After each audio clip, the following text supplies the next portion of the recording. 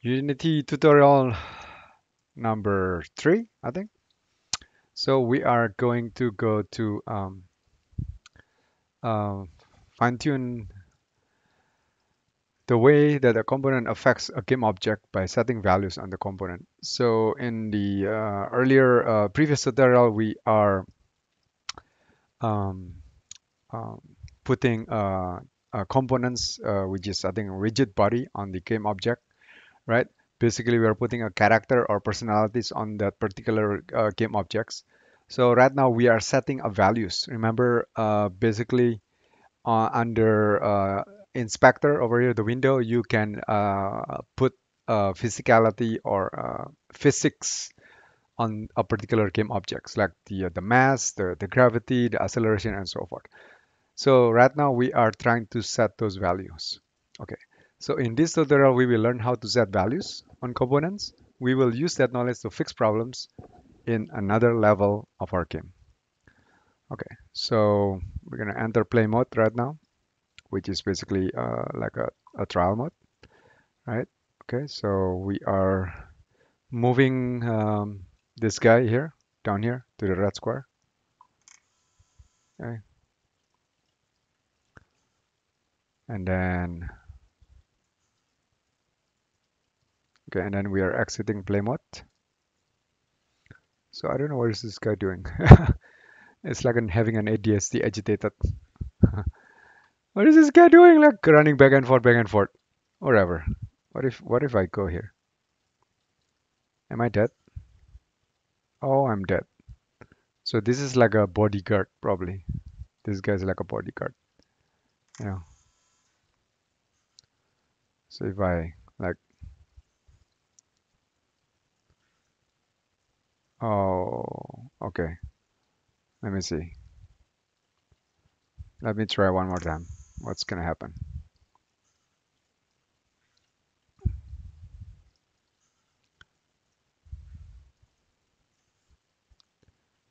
One, two, three. Yes. Oh, gosh. I'm still dead. One more time. Ah. Oh, you're dead. That's cheating because I didn't think I was like crushed by that guy. Anyway, so I'm exiting. So I think that's why we are trying to solve this. I think that's not supposed to be like that, right? So we're exiting play mode, and then we are selecting the enemy game object. Um, where is the enemy game object? Yeah, that one. Yeah, you can see here. I don't know if you can see it. It's like there's an arrow, the green and red arrow, and the blue. Okay. So if I highlighted something else, it will disappear. There's nothing. I highlighted enemy game object, it will highlight that one. So which means it's already selected. Next. So we are looking at the inspector here. So, and then we are setting the nav mass agent speed to 1. So this, I think, to modify how fast that guy go back and forth. Okay. So the nav mass agent component is part of the Unity's built-in AI. Oh, that's interesting. Wow, this is interesting. There's an AI built-in. Okay. When a game object has a nav mass agent component, that game object can use AI to find its way around an environment. Oh, wow. That's cool. When we set the speed value on a nav mass agent component, we change the speed that the game object move around the environment. Okay, that's what I thought. Now we're entering play mode again. We're gonna see the changes and then move to the red square. Oh, now it's so much slower. See that guy? It's like there's something like underneath his feet. It's like moving so slow. Oh my gosh, he's moving so slow. Oh, help me, help me. Okay, okay, let's see if I can still like Let's see if I can still beat this guy.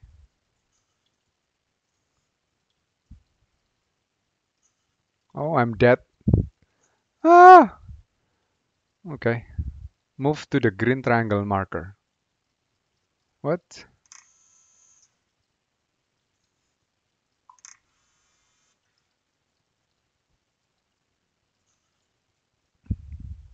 Okay, I think there's something.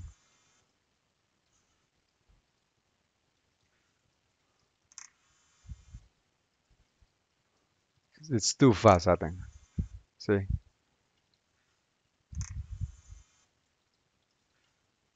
Doesn't work. Ah, doesn't work. It's too fast. I think we have to adjust the speed. Okay, we're exiting the play mode. This is fun.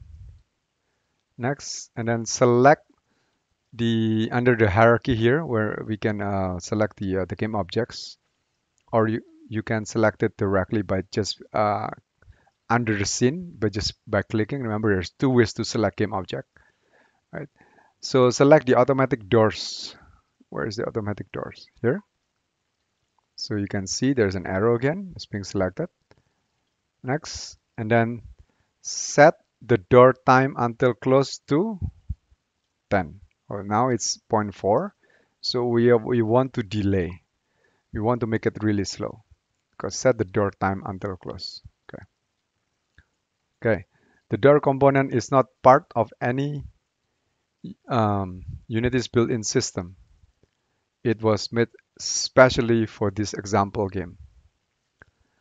We can make our own custom component that do anything we like by writing code. Ooh, we will look at writing code in later tutorials. This is interesting. We are going to learn how to program, guys. This is interesting. Okay, the door component is not part of the Unity built-in system.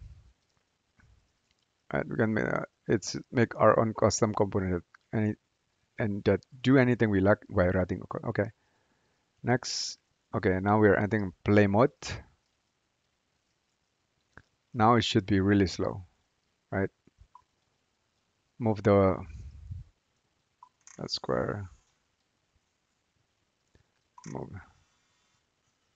Yeah. Ooh. There you go.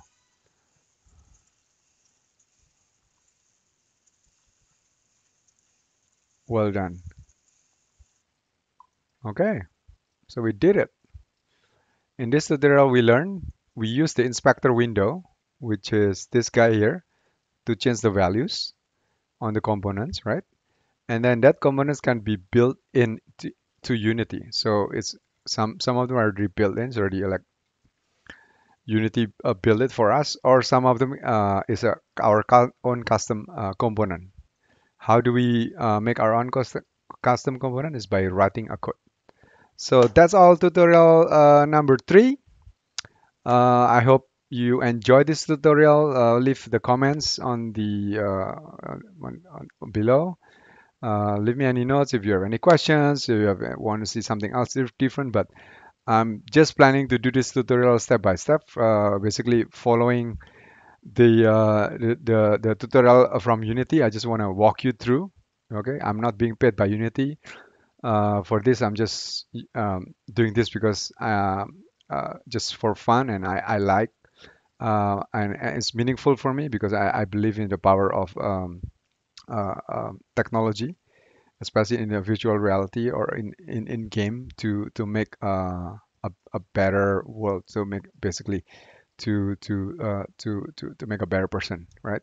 I see there's already news that people who are already like for people who are like in hospital or people who are elderly who's like dying because of cancer, and then they put virtual reality on a Samsung Gear or Oculus, and they put because they want to have a wish to travel around the world, but since they are sick, they're just like bedridden, they cannot do it. So what this like caretaker do is just put the VR in front of their head, and they can actually travel around the world. You can just Google it, right? And they are so happy because of that, because it's like real. It's I think it's a collaboration between like I'm not sure with Unity or with Oculus or with either, but with Google Earth. So they travel basically in virtual reality world using Google Earth to anywhere in the world.